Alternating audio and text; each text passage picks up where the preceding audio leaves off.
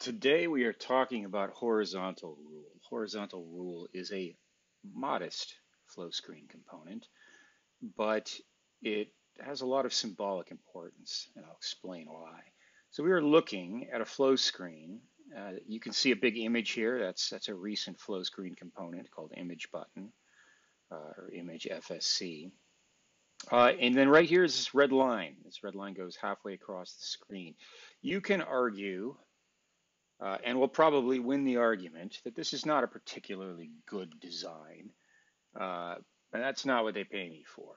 So the point that you should focus on here is that this line exists in the first place, that it exists at all, because you've never been able to do this in a flow before. And we're going to hit this button. If you astute observers will notice that that button is a little unusual itself. And you can see it on this one. We've got a couple more of these. So what's going on here? So we got this horizontal rule. These are actually slides from a Dreamforce session that I just did.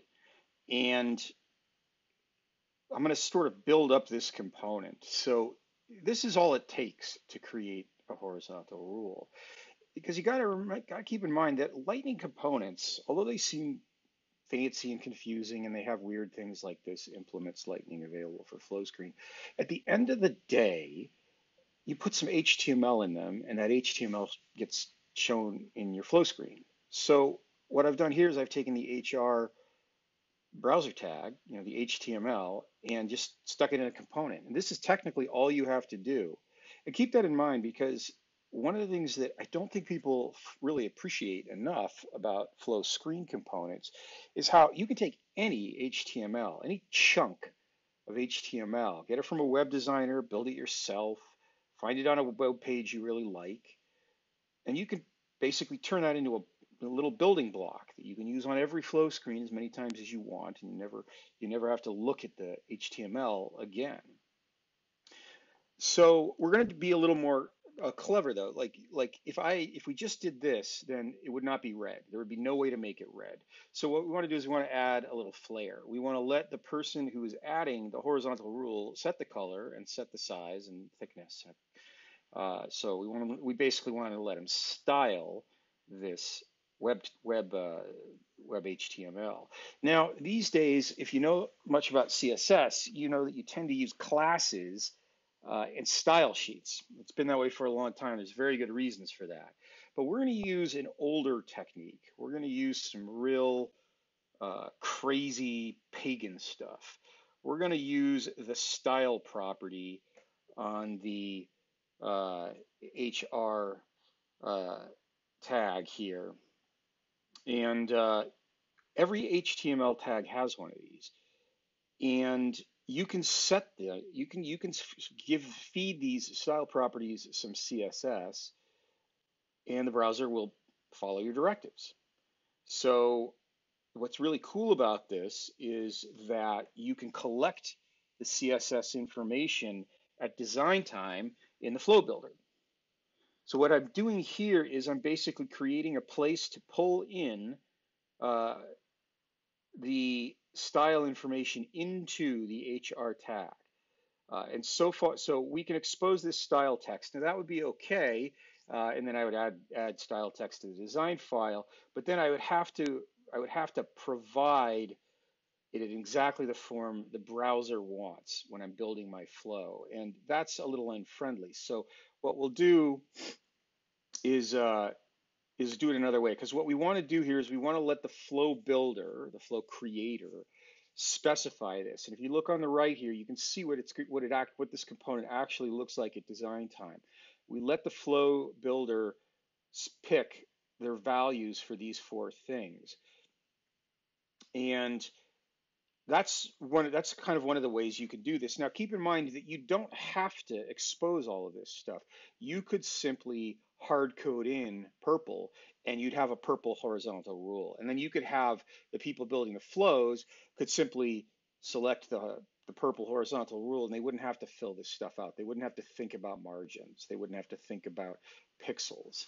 And you can do both. You can create one that has a lot of flexibility and another one that's very easy to use.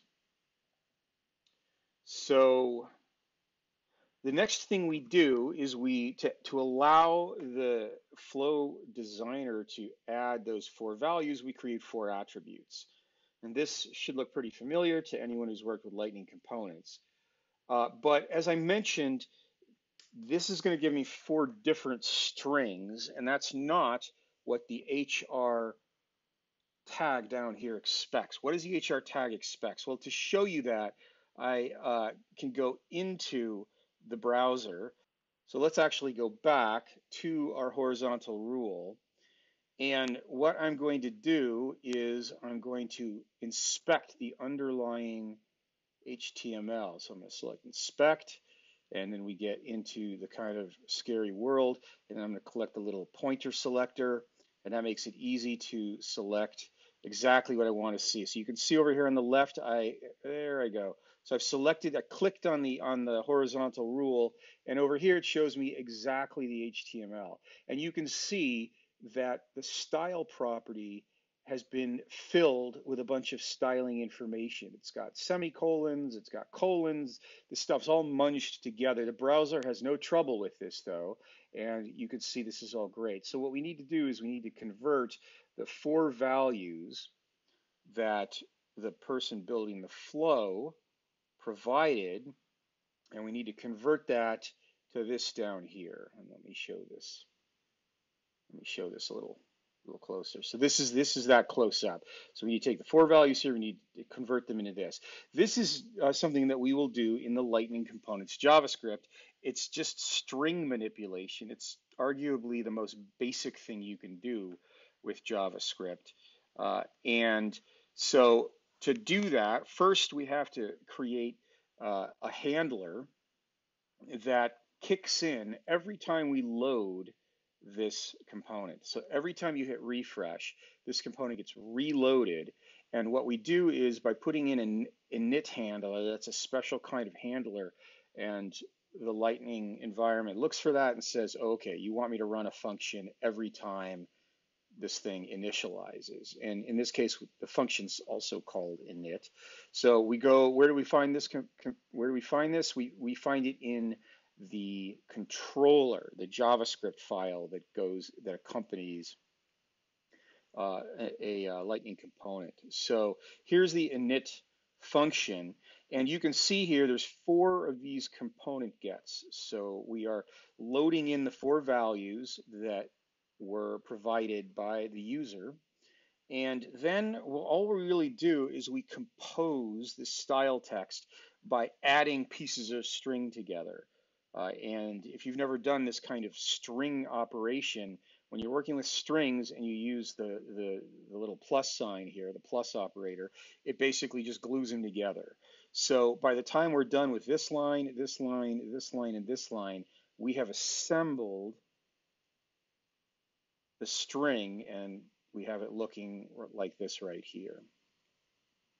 And then the final thing we do is we store that string in the style text, which you may recall, the style text is what actually gets fed to the HR. So now we have our pipeline. We collect the values into the attributes, we combine them into a string in the JavaScript controller, and we feed them back into the markup to go into the HR. And this is all done right before the browser is given the HTML. So by the time the browser is given the HTML to the flow screen, it's all where it needs to be. Now, this is the underlying CSS. If you're not familiar with things like border width and border color and how to specify pixels and why this needs a PX, it's actually really easy to learn about this stuff. I learned most of what I know by simply going to free web pages like this one, and there's a lot of examples and tools, and it's very mature stuff. It doesn't change anymore, so it's easy to pick up, and you might want to experiment with it because it's like incredibly powerful. The only thing that's comparable to the rush of power that you get when you figure out CSS is the rush of power that you got when you figured out HTML in the first place. And so let's move on. So let me show you, let me demonstrate how we can how we can tweak this. So here is that horizontal rule, and I'm going to change it to green, and I'm going to set the thickness in pixels to 10. This is the amount of space on the right margin. So if we make this smaller, the line's going to get longer. And then vertical margin pixels, let's set this to 20. And that's basically the spacing above and below the horizontal rule. So let's now save this. And let's bring it up in the debugger. And there is my modified horizontal rule. And you can see this is much different. And if I set this to 0, this will go all the way across the screen, and you can create as much spacing as you want and make it as thick or as thin as you want. And you can have multiple ones of these on the same page. So so the takeaways, first of all, this is available in the usual place, the unofficial Flow site for download. The link should be available wherever this video is run. And the other thing to take away is you can do a lot with HTML. It's almost becoming a forgotten art because only professionals actually dip down below the square spaces and the mediums and the WordPresses to actually manipulate it by hand. But if you've got the will to do that, you can create some amazing assets to use in your flow screens. So thank you very much.